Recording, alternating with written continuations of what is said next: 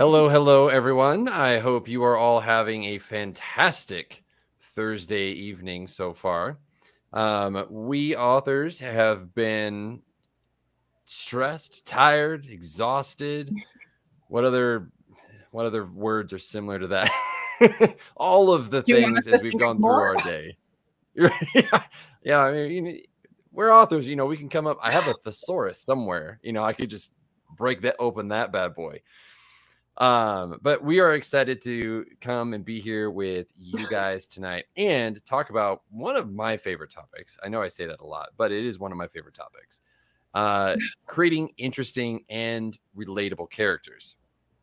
This is something that, oh boy, authors get wrong. And when they get it wrong bad. And I would like to see that change. I would like to see more authors having strong characters that actually make sense within a story, within the world, all of that good stuff. And so that is what we're going to be addressing here tonight. Just as a kind of a quick thing, if you have questions about writing, you can email us because we're awesome and we have one. So you can send it to media@manuscripts.com. Or if you have questions about the community aspect and kind of what we're about, you can send the email to community@manuscripts.com. So keep that in mind. I'll pop that back up later on this evening, but keep it in mind for later. We love talking with you guys. We were getting very close to Nano. I can hardly believe that we're almost there, and I've totally cheated and started already. I just finished chapter 3 of my short story before hopping onto this. Nice. So it's already just gone rogue, and I'm just trying to roll with it, just rolling with the punches at the moment. So those are all the fun things. Emily Vanderbilt submitted her manuscript to the copy editors, which is super exciting. And Zara, have you already done that, or you were getting close to doing that? I was trying to remember. Today I had my final call with my developmental editor, so I have about 2 weeks to submit the first draft. Oh boy. Ooh. Everyone's making progress. Look at us. We're practically adulting. All right. So as usual, as we get ready to dive in here, the chat is open. So if you guys have questions at any point in time, feel free to drop them in there, and we will be more than happy to address them during the Q&A time. All right, so I'm going to pull this first thing up here, and let's dive in. Your characters are people, treat them as such. I cannot emphasize this enough. Now, for all the non-writers who may stumble across this live stream at some point in the distant future, you may call us schizophrenic, but that's not actually the case.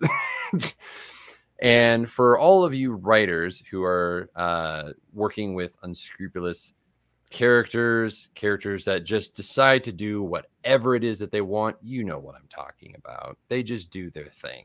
They're stubborn. They're insubordinate. They're you. Let's face it. That's why we love them and hate them to varying degrees. So I want to talk a minute here about how to write characters like actual people. And this is really where the authors that I have worked with, talked to, mentored, hop on the struggle bus, and then they just go round and round, is that we tend to have this idea that characters are built in a D&D format, that it is name, race, sex, height, eye color, hair color, weapon preference, magical ability. And then that's all there is to a character. That's not all that there is to a character. That would be saying like that's all there is to Zara or Emily or myself is just those things. And I mean, if I'm going to be associated with anything, it's going to be the weapon preference. So, you know, swords all the way. Because I can't hit anything with my bow. So the aspect of building a character starts with the core emotions, just like with people. And one of the ways that I go about trying to build my characters is, one, I usually look for some character flaw in myself, and there are many. So I have lots to choose from. And then I go, okay, well, what type of character do I want to express this trait in? You know, the running from responsibility. Well, that takes place in Jaden primarily, and Jaden is one of the characters in The City of Snow and Stars, which is my novel, my fantasy novel, and my favorite character. Sorry, I had to. He's a bean. I've been told he's a small bean, and that he must be protected at all costs, and that if I do anything besides the slight me aiming that has happened to him, that there will be consequences. So very true, very true. I'm prince who's running from responsibility. Yes, yes. And that is something that I definitely have struggled with my entire life. So I take that, but then it has to go beyond that, because he has to become his own character. And so I think about the scope of the book, and I go, okay, what do I want the character to feel over the course of this book? Now, this is the kind of the very nebulous thought of like, this is what I would like for them to experience in terms of like character growth, emotional roller coasters, what have you, over the course of the book. It will change, it will vary. That's okay. But it's the general idea that kind of starts that foundation. And it's like, okay, once I have that idea of what are they going to feel, I then look at, okay, well, what makes up their personality? What characteristics do they have? What traits do they have? And the way that I broke it down, to avoid like heroic hero is heroic or overly villainous villain who revels in villainy, to avoid both of those, I created a worksheet for myself, essentially where I had 3 columns, and on one side it was the heroic traits, on the other side it was the villainous traits, and in the middle was human. Guess what? We all have good and bad traits. I am just as likely to help somebody as desire to stab them. So, you know, it all fits into the middle. So I create 12 slots, and essentially I take 6 traits from the left heroic side and 6 traits from the villainous side, and I mash them together in the middle, and that's what makes up the character. And what that does is then it gives me an idea of their personality. Like, are they loyal? Are they a liar? Do they just have a very, very, do they have like an intolerance to truth? Like what is it? Doing this allows me to figure out some of those core emotions. And I also do the same exercise with the emotions part of it. So that way I kind of get the whole spectrum. Now, I haven't even gotten to what the character looks like yet. I'm still trying to figure out who they are. Once I have that, then I move forward and look at the backstory. Like, okay, well, why do they have these traits now? And then I will start working on the backstory to varying degrees again. And then once I have that, I can now move into my actual physical appearance. And in many cases, like if one character had, like, let's say an abusive dad, and his dad hit him upside the head with the bottle, and he's got a scar on his forehead. Well, I wouldn't have known why he had that scar until I had written out the backstory, and then I can now incorporate that scar in a meaningful way, rather than being like what, you know, teenage me would do, give him a scar over the eye. Why? Because it's cool and it makes him look badass. Aside it from being just that reason, now there is an actual story behind that you can now take and leverage in a very powerful moment, should you choose to do so. So, because we are the sum of our life experiences up to that point. The same goes for your characters, regardless of what you're doing with them in the story. So keep that in mind. Now, when you're actually taking that and turning it into dialogue, prose, all that kind of stuff within the story, there's some things to take into consideration. One is the style of their voice. This is all informed by all the stuff that you've already just done.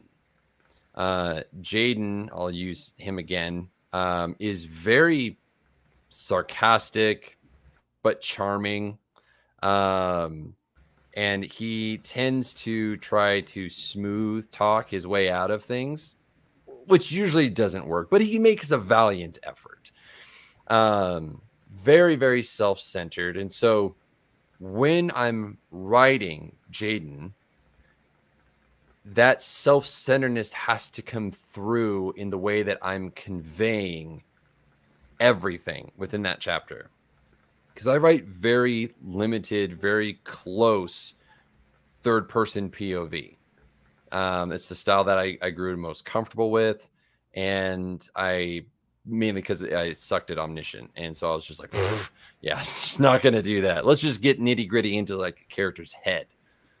So as you're writing a particular chapter, and you're looking through, let's say, one character's perspective, the prose around or in that chapter should reflect the personality of that character, even if it's not dialogue.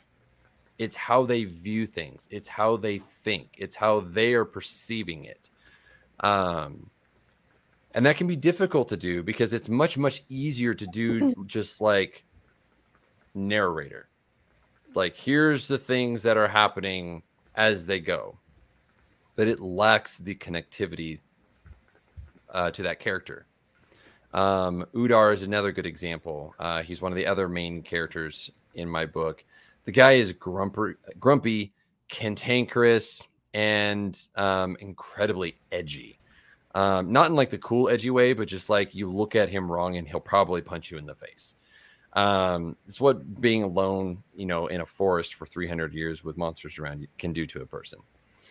So everything that through his perspective is very cynical, very kind of bitter.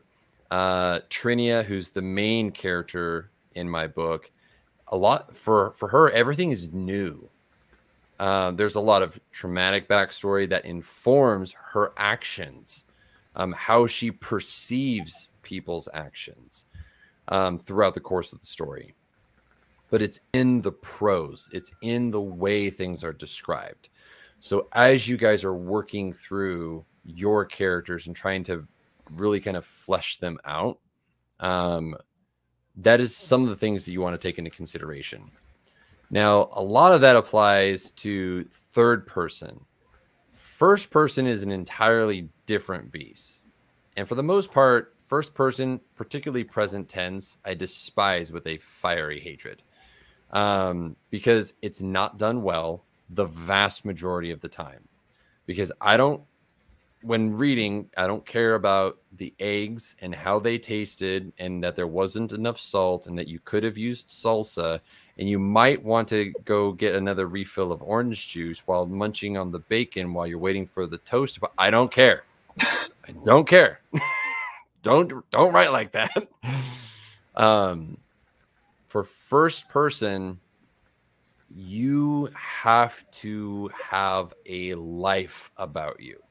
It can't feel just like you're monotone. And that, if I were to pinpoint my issue with present tense, is that it tends to come across very monotone. So your character has to have life. The dialogue, the prose, the descriptions, everything should change to, just a little bit depending on the character that you're looking through. Someone's going to say pop. Another person's going to say soda. Someone might say fizzy water. Someone say magical elixir. I don't care what it is that they say, but you have to create differences in order to make something feel vibrant. You can only do that if you know how to write your character and who your character is.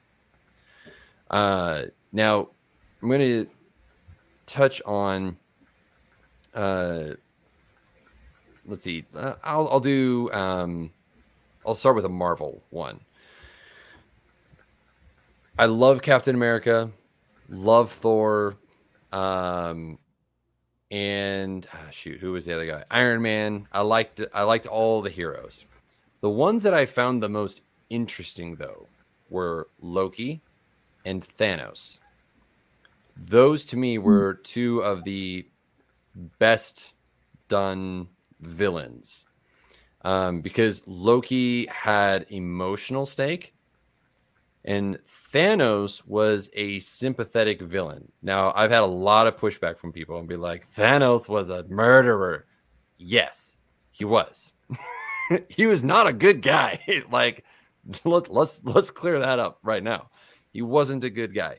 What they did, and this is why I loved Thanos' character, is that they made it so that way he was firm in his convictions. And it was something that, to a degree, everyone respected about Thanos as a character, going about it in all of the wrong ways. Mass genocide, never a good idea, ever, in the history of ever. This isn't a good idea. But when they wrote him in such a way that his conviction was just like, I'm right. This is the only way to save the universe, is to wipe out half of the universe. And then that moment with Gamora where she's like, what did it cost you? And he says everything. It's like, you don't feel bad for the guy because, again, he's a jerk. But you see that it wasn't an emotionless choice. I mean, he had to sacrifice Gamora at the, in order to achieve it. And if you haven't seen Infinity War by now, sorry for the spoiler. It's been out for a while. You'll live. So those are some things to take into consideration, like when you're writing your characters, is they don't necessarily have to be overly villainous villains who revel in villainy. And they shouldn't be just like super heroic heroes. There should be a nice mix. Even the heroes have a backstory. Even the heroes can have something that challenges them. And we don't even have enough time to go into why to avoid the Mary Sue Skywalker Rey debacle. That was the, if you like, yeah, I won't even get into that one. But don't do that. Just don't pull a Rey. Just don't do it. Don't make all powerful characters like that. I don't care what gender they are. Don't do it. No one likes it. That's the fastest way to tick off a reader base is if you do the all powerful character that either A, doesn't need help, so it's kind of like, why am I reading this? B, there are no stakes, no real stakes. So there's no interest level there. Just don't do it. Avoid it. If you want some good examples of well-written characters, George R.R. Martin is a really good example. His plots within plots and the character intrigue and all that stuff, the depth of his characters that sometimes bring into question, who's bad, who's good, who's the actual hero. Sometimes you can't really tell. That's a good example. Tolkien with the Lord of the Rings. If you want some next level characters that you're just like, I don't know if they're good or not, read the Silmarillion. Read all about the Silmarils and all the shenanigans that happen there. And you're like, oh, Feanor, he's such a genocide. Okay, again, genocide, not the answer. Don't do it. So if you want examples for really strong, very well-written characters, I would suggest reading some of those types of characters. I would not read YA for strong character building for the most part. For the most part. For the most part. Not across the board. You have two YA authors with you here, sir. Hey, YA author. So with the exception of us. I'm just kidding. I'm sure there's at least one other person out there, probably Kyra. So just kind of keep that in mind if you're looking for characters and you're not really sure kind of where you fit and how you want to do it. Read, get ideas for what types of characters are out there, how other authors do it. Take note of the good and the bad so you can avoid the bad or use it appropriately when needed, but especially focusing on how do I tell good character stories. So we're going to transition now to Emily, and she's going to be talking about women in fiction and old tropes that that don't work. And I'm particularly excited about this one because strong woman who is strong, Captain Marvel. That trope is really, really annoying to me simply because it doesn't do justice to female characters. And I hate that. Yeah. So, Emily, share with us the wisdom of not doing the dumb. Yeah. So in order to kind of have this purposefully breaking or leaning into female stereotypes and tropes, it's kind of important that we first understand what those tropes are and where they come from. And so if we look to history, I'm sorry, I'm a historian as well, so I got to throw that in there. We're going to go back to the past. If we look to history, there's these two extremes that we generally see in the way that women were viewed. One, on the one end, is that women were kind of placed on a pedestal. They were expected to be pure and perfect, this kind of like angel of the household mentality where there's something to be saved and preserved and protected. Kind of on the opposite end of that is if anyone fell short of those expectations or whatever that looked like, did not really measure up in whatever way, they were disgraced and shamed and outcast. And so it's important to remember as we kind of have this conversation that men were traditionally the ones recording history and writing literature, at least literature that was like published and widely known. The way that women were represented in history and literature kind of came from a man's perspective, because they were kind of leaning into one of these two tropes or views of women when they represented them in history and in literature.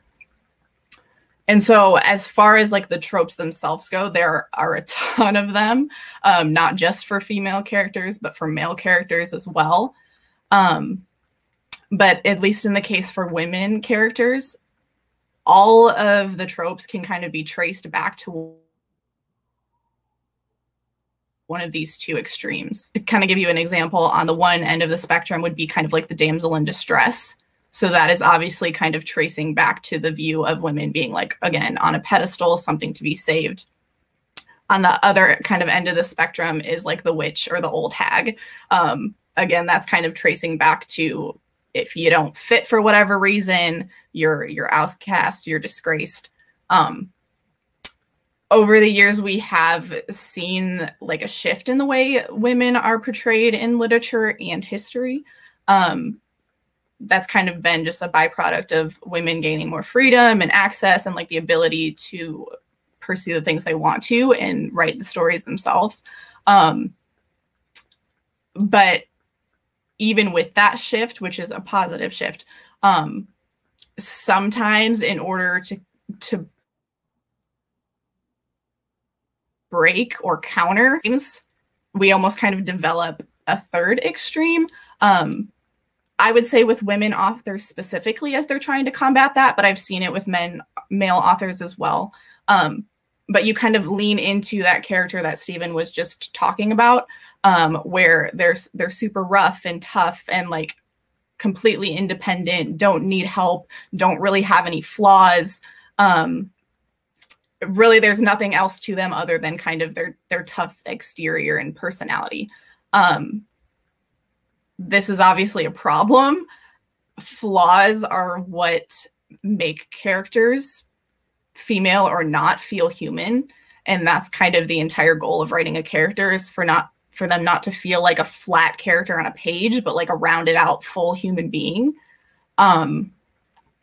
That's not to say that like tropes should not be used.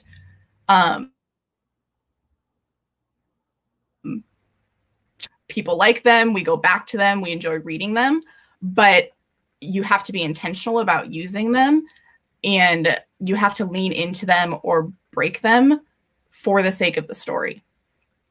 And so some people might argue with me on this next point, but I would argue that most characters are tropes to some degree nowadays.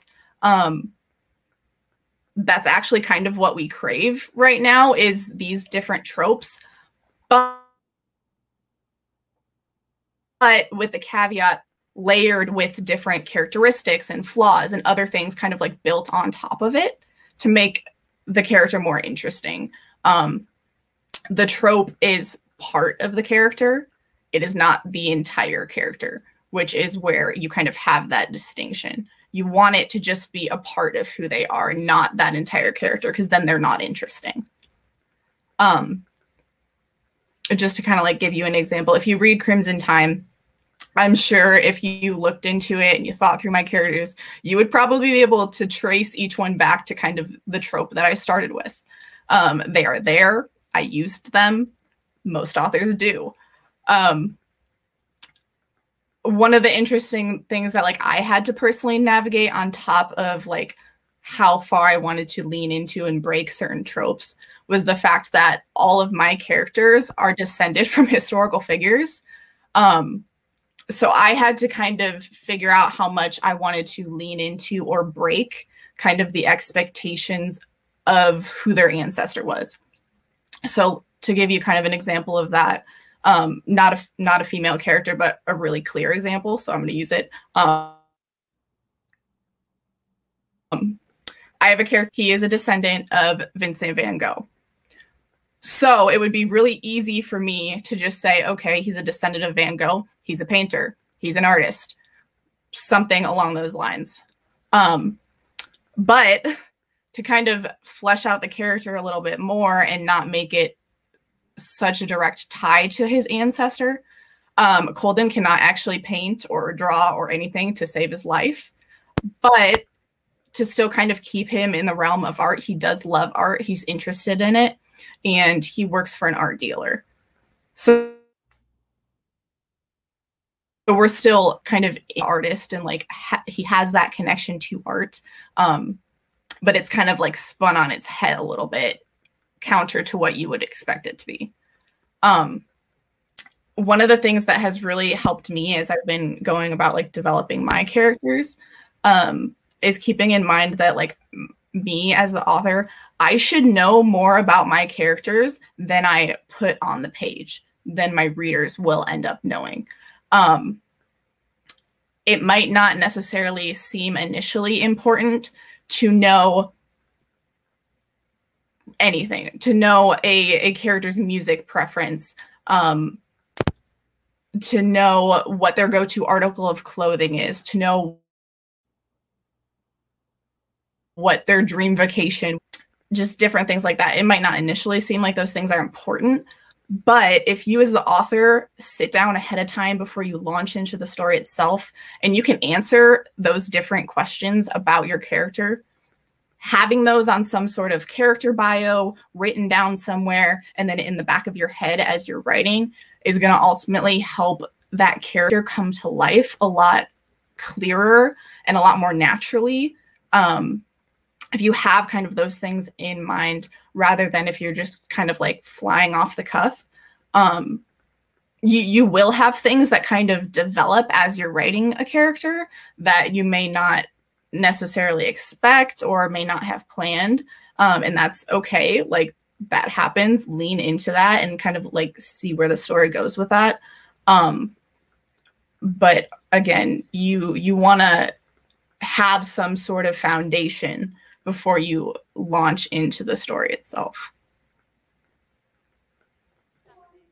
Yeah, I like that. I think especially with having the backgrounds that you should know more about your character than, you know, the people will probably ever know about the character. And the fun part is you can always keep adding.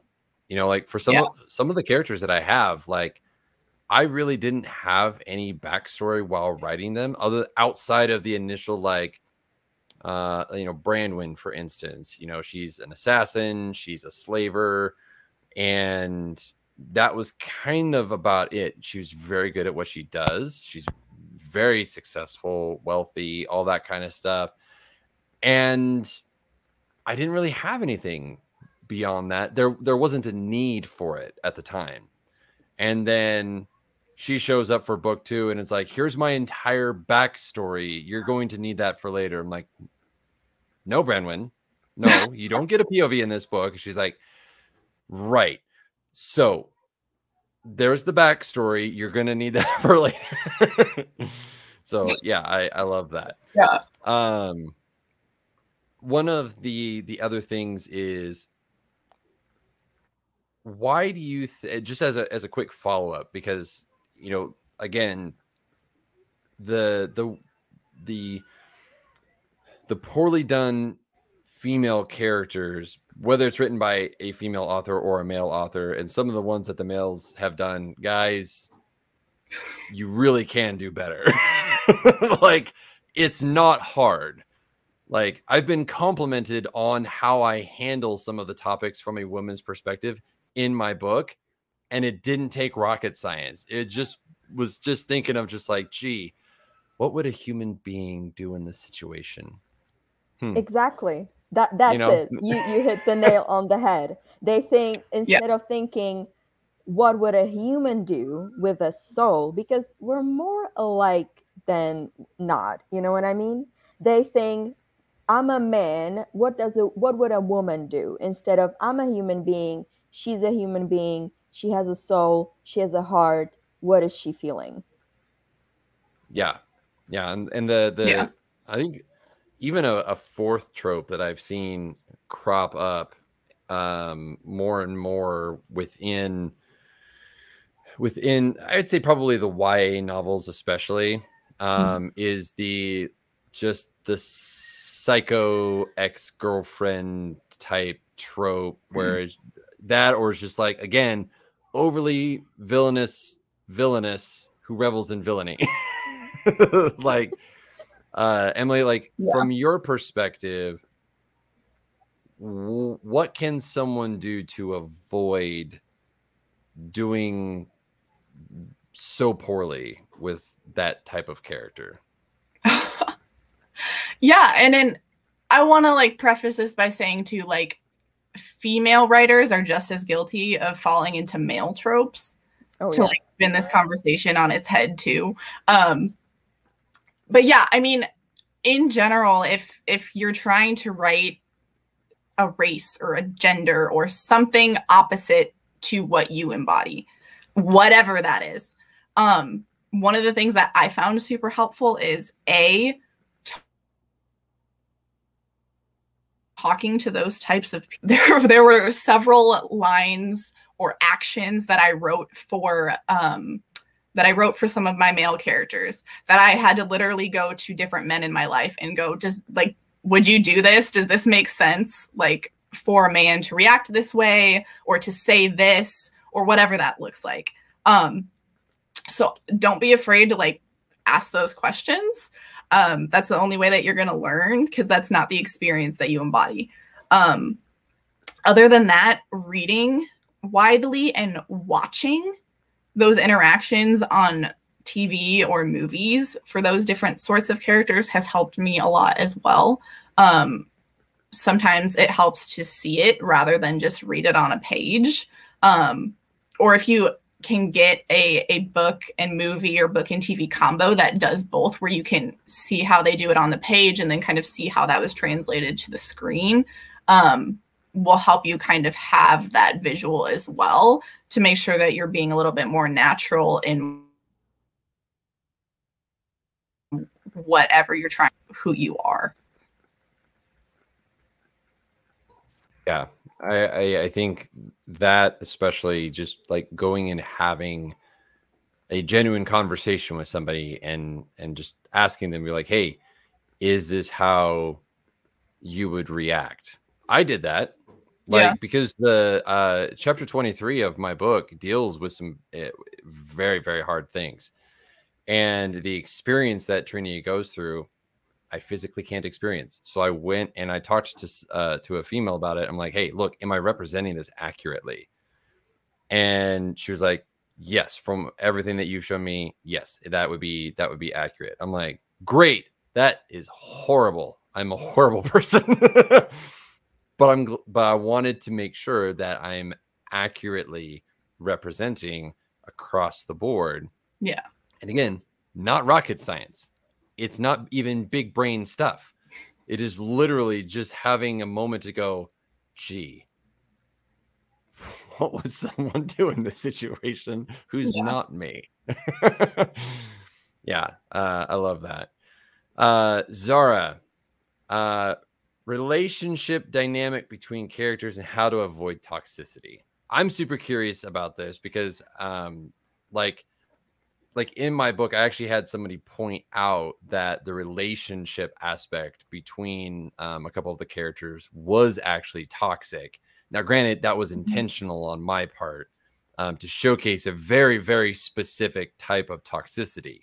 But I'm very curious to see your take on this, on a broader perspective.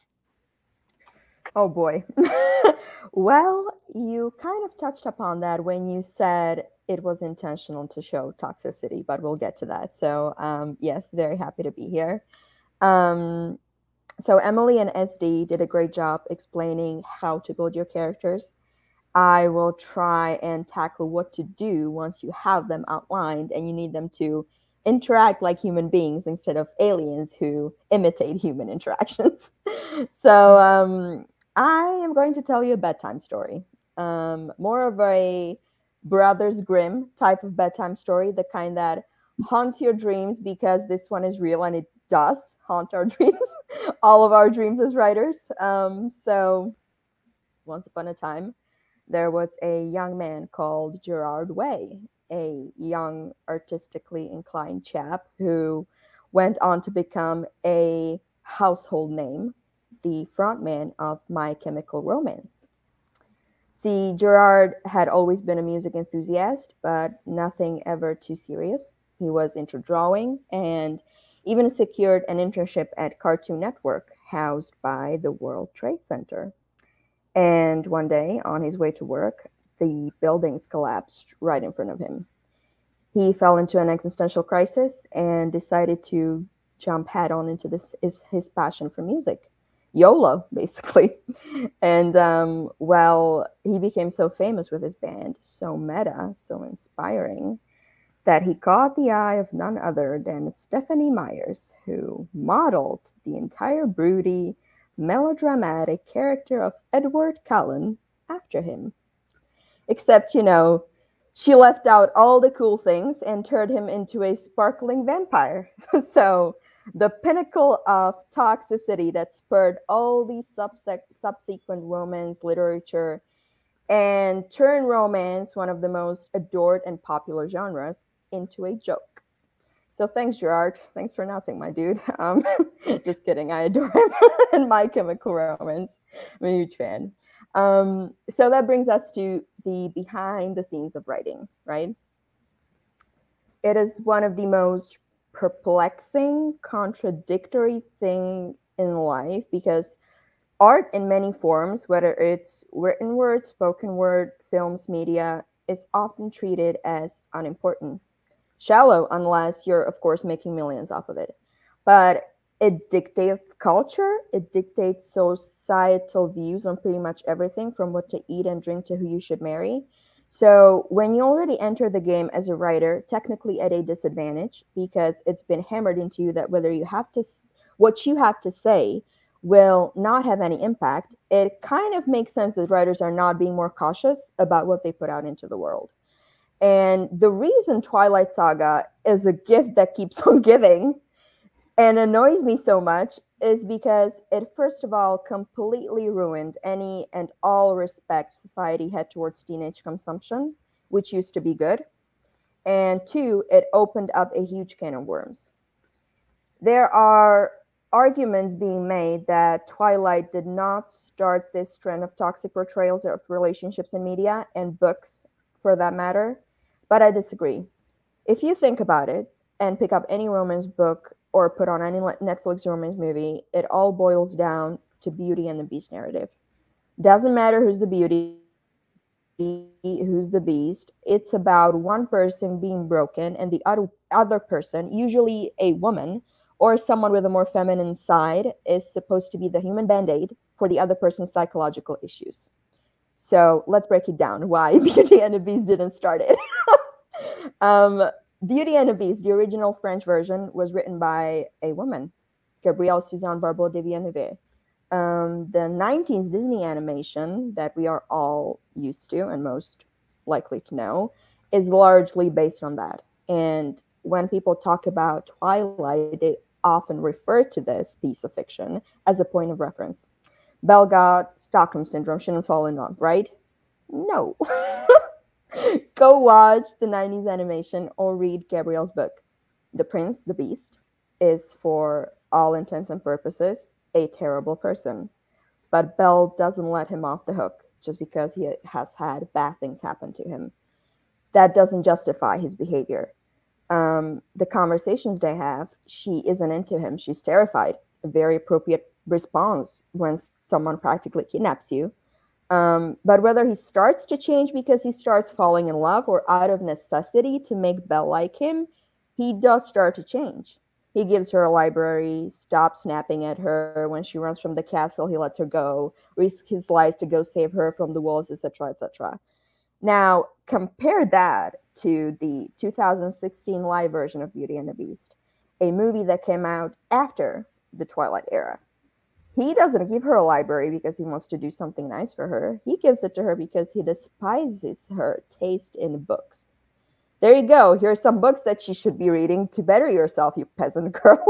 But what rubbed me the wrong way the most, and that moment I knew they dropped the ball, was when the Beast and Belle were dining together. In the original version, Belle is horrified when she sees the Beast's table manners. And what does he do? He picks up a spoon and tries to level up to meet her standard. He tries. But in the movie, what does Emma Watson's Belle do? She's the one who picks up the bowl of soup and eats like an animal. Sure, I will stoop down to your level, you jerk. And now we have a relationship that's unbalanced and sending the wrong message into the world. So how do we avoid it? Do we stop exploring the conversation or pushing the boundaries? No. Life is messy. We want to read about messy relationships because it removes the barrier between the author and the reader. It's relatable. Plus, we want to root for the characters. It makes us feel like if they win, maybe we can win too. But it's actually very simple. Universally applicable technique, whether you're building a romantic dynamic between the characters, platonic dynamic, parental dynamic, it can be applied across the board. If you're writing about messy, toxic, unhealthy, you have to acknowledge that it's messy, toxic, and unhealthy. Acknowledge, because there's a difference between self-awareness and acknowledgement. If your heroine falls in love with her professor, it's not enough that she says, oh, this is so wrong, and that they proceed to consume that relationship as if anything and everything the professor says or does doesn't automatically comes with an or else suffix, because there's power imbalance. He's in a position of power over her, whatever directive he says that is meant to come off as sexy comes off as creepy, but it's dressed up as romantic. It's fluffed up. It's presented as romantic. If you want to stop perpetuating toxicity in writing, you cannot dress serious, I'm stressing this, serious narrative of power imbalance as kinky and sexy and whatnot. If you're wondering, by the way, which book I'm talking about, Gabriel's Inferno by Sylvain Reynard, gem of a book, needed exorcism after reading that one. I was like, I'm writing a book with a romantic subplot. Let me go and read some romance. Boy, was that a mistake. So, if you want to come at me with Romeo and Juliet argument, which also has been used as a parallel very clumsily and on the nose in the Twilight Saga, go read Soul of the Age by Jonathan Bate. Shakespeare's intent was to bring attention to the foolishness of youth and how dumb 14-year-olds were already back in the 16th century. Just because the public interpreted it the wrong way and twisted it as pinnacle of romance, wanting to die for someone on Tuesday evening when you met them Sunday evening, that's not Shakespeare's fault. Not that willingness to commit suicide for anyone, even if you've known them for ages, would ever be okay. So the takeaway is, don't tell your audience they're eating oranges when they're clearly eating apples. Acknowledge. Punish your characters if they're acting dumb. Don't let them get away with stupidity. Consider the consequences their choices might have. And most importantly, have empathy for them. They are your babies, your creations. Treat them as such, as Dee said, with a healthy dose of tough love. Your work has impact. Even if it's just one person who reads your book, you have the power to shape opinions with your art. Spark the conversation. No one knew who Stephanie Myers was until everyone knew who she was. Keep that in mind and create with good faith. Yeah, such great advice with the relationships and trying to avoid some of that toxicity.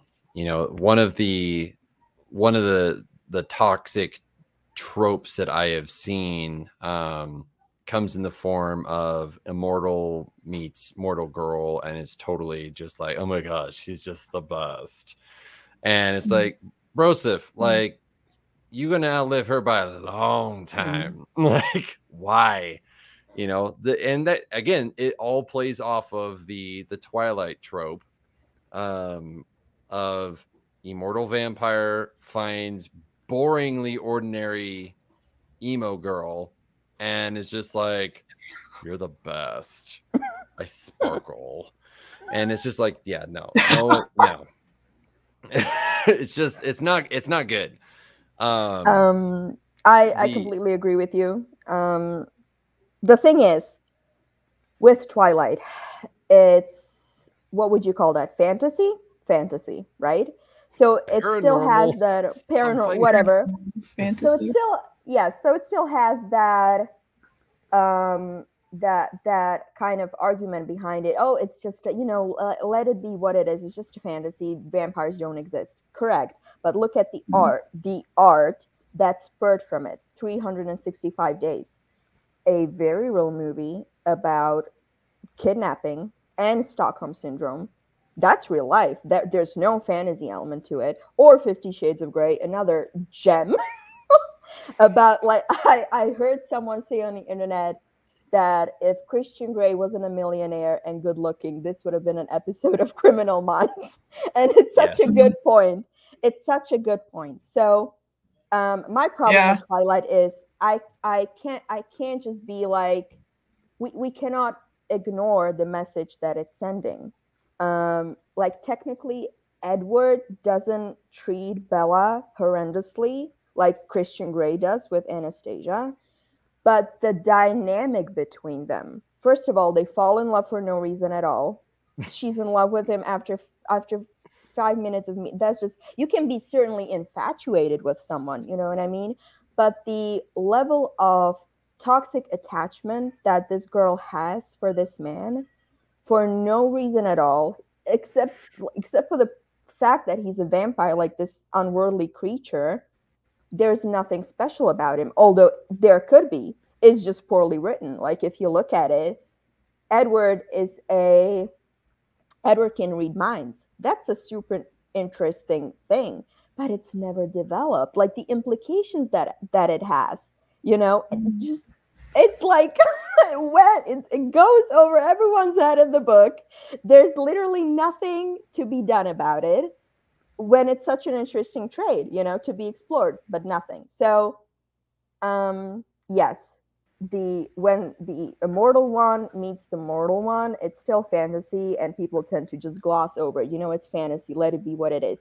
No, look at what it's doing to the romance genre. It's an absolute catastrophe. Yeah, I agree, and that's actually one of the interesting aspects that I kind of inadvertently created with my book, and that was what the person was kind of touching on. That when they mentioned in their review of the book that, there was kind of this toxic relationship. Trini is obviously coming from abuse. She's 16 in the start of this book. Jaden is 19, and they're unhealthily attached. Very, very much so. And the thing that I am showcasing in that is that there is actually a thing called trauma bonding. And that doesn't mean that there's actually anything there outside of the traumatic bonds that you share with that person, but it can feel like there is. And that's one of the components. She's like, I don't think that it's good that this 19-year-old boy is, like maybe having feelings for a 16-year-old girl. And I was like, kind of pedo. That's the point. A little bit pedo. I'm like, but here's the thing. Her race can live upwards of like 500 years. So that dynamic actually changes in the long run, just from a story perspective and from a lifespan perspective. Suddenly she's the cougar. And then so it's like now, and this is actually something Jaden wrestles with in book 2, is this realization of like, she's going to outlive me by like centuries. Like, this isn't healthy. This isn't good. This isn't an okay thing. And it causes a lot of that. And they're really, what it boils down to is he realizes that they are trauma bonded versus having actual, like, loving romantic feelings for each other. Does he love her? Yes, but it's more so as a friend because he knows what she's gone through, and he's there. And so it's like you have to be intentional and be very careful, like when you're writing about toxic relationships and the things that we've been talking about, because whether it's portraying male characters correctly, portraying female characters correctly, portraying toxic relationships correctly, or any number of things that really the overall advice can apply to. You just have to be purposeful. You have to be intentional. Don't write trash. Don't write garbage. Don't purposefully set out to do that. And the only way that you end up doing that is if you don't think through the consequences that come with character decisions. It's the only way you get there. And, because like I've played out like the whole thing for Twilight in terms of the consequences. It ain't pretty. Like it's super gross and gives me the heebie-jeebies. So like just take for 5 seconds, just be like, you know what? Sounded like a good idea at 5 a.m. But now that it's 3 p.m. and I'm halfway through my day, man, yeah, probably just going to avoid that altogether. What is really baffling to me, as Emily pointed out, that it's mainly women who write this. And when I look at it, I'm like, do y'all really want to be kidnapped? Because I'm telling you, if he kidnaps you, he ain't gonna look like anything that you're watching. That's my first main point. And it's just recently I read a book by an author who I really, really respect. Therefore, I am not going to say their name. And there was a female character stooping down to the level of an angry, angry man being his Band-Aid. And I'm like, that was cool 25 years ago. Right now, here's the business card of my therapist. Go fix yourself. And I ain't gonna fix you. It's not my responsibility. It's not my job. Once you're okay, we can come together and love each other. You know what I mean? Like finding the balance between, in writing and in life, ultimately, between I support you, but I can't fix you. No one can do that. Only you can do that. And perpetuating this trope, this trend in literature, especially, where a toxic man severely with severe anger issues can be saved by the love of a woman. Guess what? He can't. Look at John Mulaney. He had a wonderful wife, bless his heart and bless her. They divorced. And I'm sure she did all she could to support him and love him. It just wasn't enough because no one could have done that for him. He had to make that decision to try and better himself. It ain't gonna work. It just ain't. And it angers me when I read about it in literature or anywhere else. It's not my responsibility as a woman, as a human being, to fix you. It's not. Yeah. And I think the trope, again, like tropes are great. We use them all the time. You should not be afraid of tropes. It comes back to, you should be purposeful with tropes. You know, that you should be intentional with tropes. Like Emily said, figure out how can you break the trope. Like that is one of the fun things that I enjoy doing when writing, is like, I can use this trope because a reader will catch it, but how do I break it to turn it into something that is not necessarily new, but different than they might have expected within the context of the story. Like that is what I highly recommend that you guys do. Gonna pull up here the question of the day, and we only have a couple minutes left, and we haven't dropped any questions. So I must say the one comment that came through, that was probably my favorite from Manuscripts, was, "Don't mess with Zara. You know, she will beat you with books." So I loved that. Very non-violently. Yeah, non-violently. Verbally, very verbally. Yes. The sheer amount of book knowledge will verbally bludgeon you to a pulp. So the question of the day, and we'll wrap up on this note here, is, you know, when it comes to characters, what is your main struggle?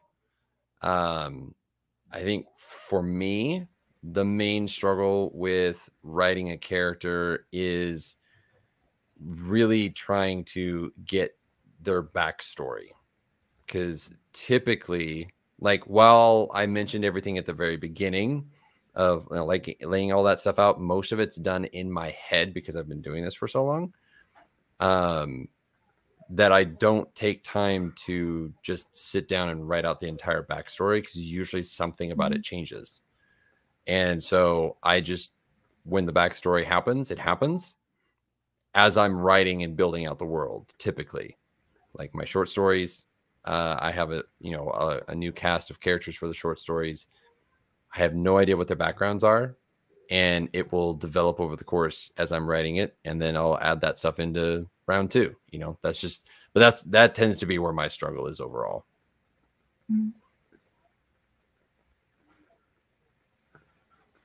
I think for me,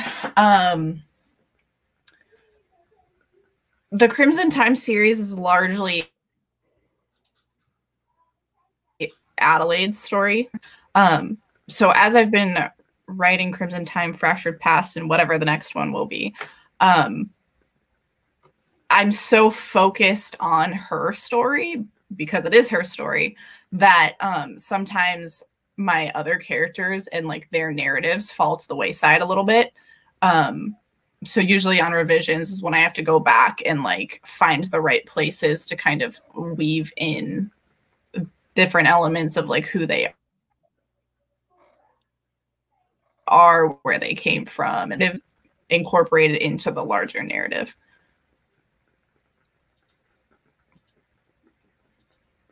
Awesome. Sarah, how about for you?